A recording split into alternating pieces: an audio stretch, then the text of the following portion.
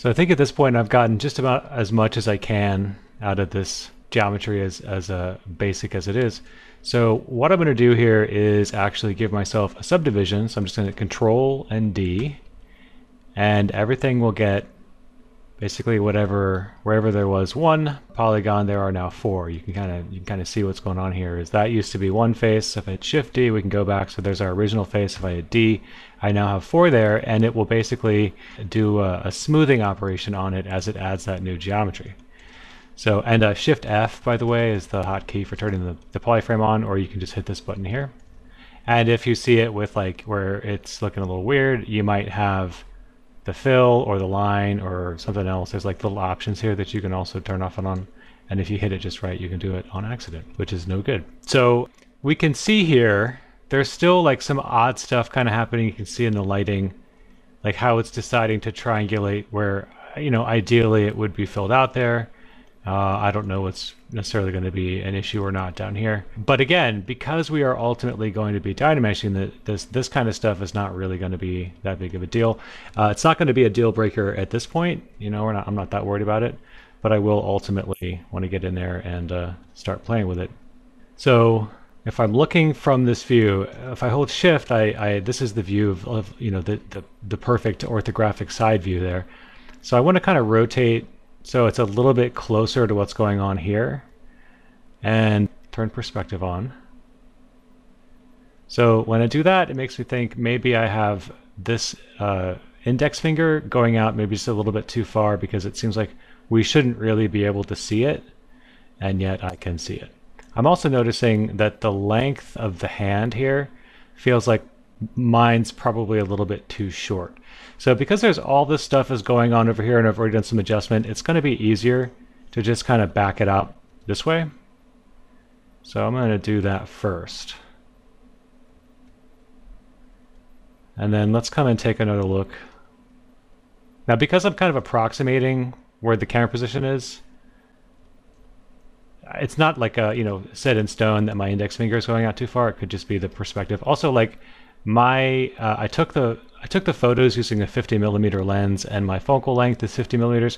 So we should be getting a fairly close perspective distortion between the ZBrush viewport and the photos that I took. But again, you know, nothing's ever that perfect.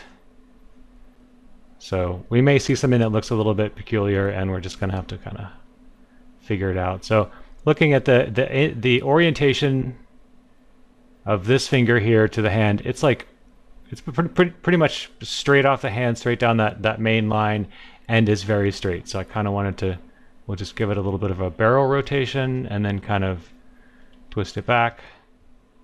This index finger here, because again we sort of positioned it and then we bent it. It's possible that we've introduced some incorrect information there. Possible is maybe not the right word. 100% guaranteed would probably be a little bit more accurate. So I can see I've got this line here. I'm just trying to nail some of that stuff down. You know, we'll worry about getting like the fingers. Look, so now that I've got more geometry, I might want to bump. Like if I hold Shift, you can see my Z intensity goes down to 16 because I reduced it so that I didn't melt all of my geometry when I had less of it. But now that I've got more, it probably makes sense to go ahead and just so it operates a little bit more quickly. So I don't have the thickest fingers here in the reference photo, but they're certainly thicker than what I've got going on here. So I might actually, I think I'm going to use, so Inflate is a very risky brush to use, especially for people that are not super familiar with ZBrush, because you end up getting intersecting geometry like this, and that's very, very bad news. But it is also a very, very useful brush when you have a situation where you're trying to make a tube a little bit thicker. So, and also with Dynamesh, like those kinds of issues are less problematic, because basically the way, I mean, I'll go into a lot more detail about Dynamesh here pretty soon, but the way Dynamesh works is it just looks at the outer shell of your geometry and will trim out that surface so you get a nice clean airtight mesh most of the time. sometimes it can be a little bit of a problem. So I'm going to go back to the move brush here. I'm just looking at the thumb.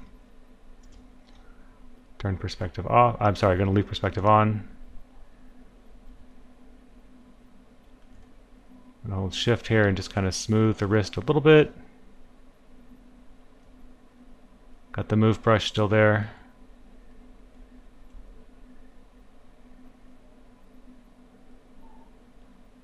So like one question you can ask is, we have this knuckle here which almost looks like a staple shape, right? Like it's flat on the top and then vertical on the sides.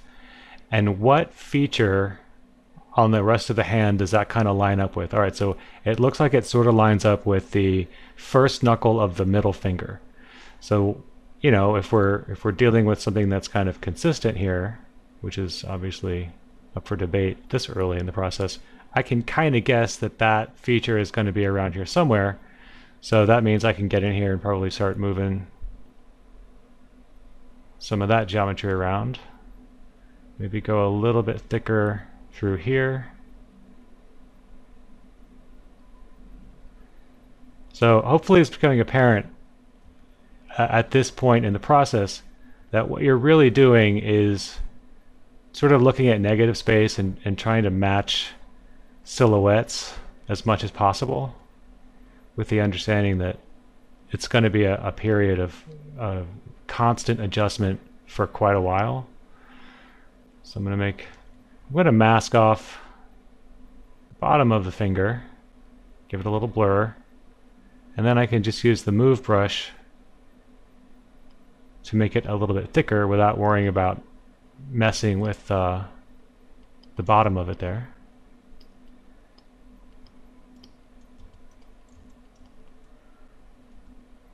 That looks like this is going to be, once again, we can try that same trick.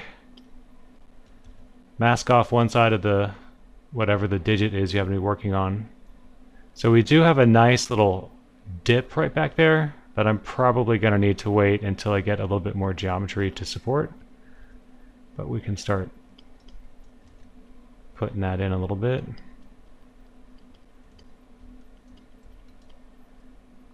Let's come and take a look at the finger. So we have a nice kind of sharp peak there at that pinky. Also, this feels like it's a lot. This finger is probably a little bit too narrow. So I'm going to go ahead and isolate it. I'm going to hold Control and Shift. You can see I've got my select right here by default. I'm going to go to Select Lasso. So we'll just go ahead and isolate our ring finger. It's a little bit trickier to work with because it's right there in the middle of all the other stuff. Got to go ahead and select, just mask off the top of the finger, show everything, and then blur the mask. So having done that, now I can come over. And the reason I want to do that is I actually want to get kind of a consistent, like if you're just working on the finger by itself, you can end up with some odd stuff kind of at the boundary of the finger. So if everything is visible and the mask is kind of consistent on that entire mesh, then you'll be in, then you'll be in better shape.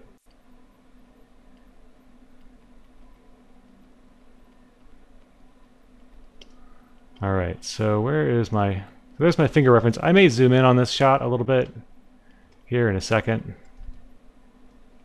Or at 9 minutes, I'm probably about to wrap this video up, but we might look at it in the next video,